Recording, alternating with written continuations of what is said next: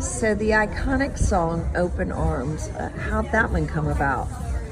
Well, I was at Steve Perry's house and we were working on another song, and he was talking to me about his solo album, wanting to do ballads and wanted to do soaring melodies with ballads. And I said, Steve, there's no reason for you to go do a solo album when, you could do it here in Journey. I mean, I've heard you do plenty of ballads on Journey albums. And he said, well, John, do you have anything, you brought up from Los Angeles? I said, I have a song, I have a chorus, melody and chords, and I said I have to go get my Wurlitzer piano out there in my trunk. I brought it along just in case. And so he said, well, let me help you. And we dragged my Wurlitzer 40-pound piano and put the legs on. We screwed them in, and I played them.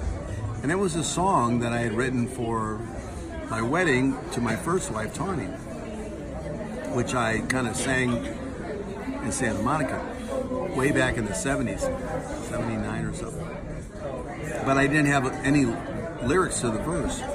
And so I said, well, here it is. And John Waite didn't really like it that much in the Babies. I was in the Babies when I played it for him, and he didn't hear it. So I just went for it. I said, what the heck, I'm going to play Open Arms for Steve Perry. And so I sang it for him, and he's like, oh my God, I love that. I love that. Let's finish it. And so, there I was, new guy with Journey and Steve Perry at his house there, and it was just the two of us. And then he said, when you write a song, what do you do? I said, I like to make a movie. And he said, well, let's make a movie about this one. Let's make it, two lovers, and maybe he's getting back with someone that he has kind of drifted apart from, and he's at a reunion, and he had this whole script in his head, and I'm like, I like that. So we opened up the song with, lying beside you here in the dark, feeling your heartbeat with mine. And that was it. Softly you whisper, you're so sincere. How could our love be so blind? And that line carried us to We Sailed On Together. So there's the movie right there. So this guy was having a homecoming with somebody that he had lost. And now I come to you with open arms. Nothing to hide, really, but I say. And it was brilliant.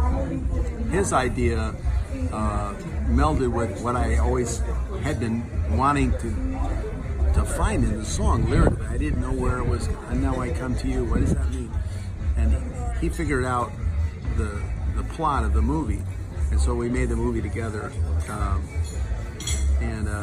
We brought it to the band. I think it was like, we wrote it on the weekend, brought it in on a Monday morning, and they all looked at us like, you must be kidding. What do we do? And it was just Perry and I and the piano. And Perry said, this song's going to be big.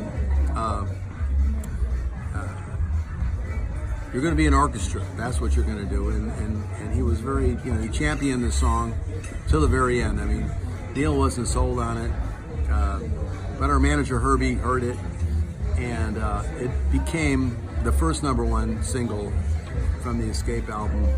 I remember it went #1 in Atlanta, and we played it the first time in Atlanta, and the crowd went nuts, and the rest is history. So, you never give up on a song.